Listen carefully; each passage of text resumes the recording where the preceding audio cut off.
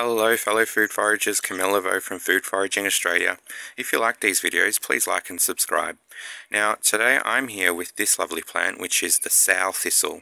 Now the reason why they call it the sow thistle is because historically it was used to help fatten up pigs. So this entire plant is edible, and the leaves, now I know this is a type of thistle because if you look over here at this specimen, you can see that the leaves are fringed with these little thorns. Not thorns, but little prickles.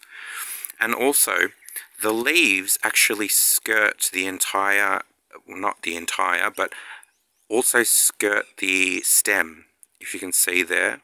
Whereas a lot of people confuse this for dandelion, and dandelion won't have those two features. It won't have the thorns on the edges of the leaves, and it also doesn't skirt a main stem, whereas the dandelion actually grows from a central rosette setting or root structure. Now in New Zealand, this is known as puha, and the flowers of the sow thistle are used as a Panadol-like analgesia. So you'd pick all the flowers and you can eat them either raw or boil them into a tea, and then it'll give you some Panadol-like analgesic effects.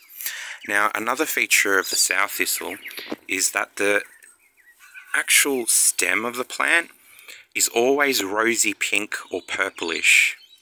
So when you have all three of these features, so a dandelion-like flower with leaves surrounded or have thorns on the edges or prickles on the edges, and a purplish pinkish hued stem, then you know you've got yourself a sow thistle. And again, the entire plant is edible, raw or cooked.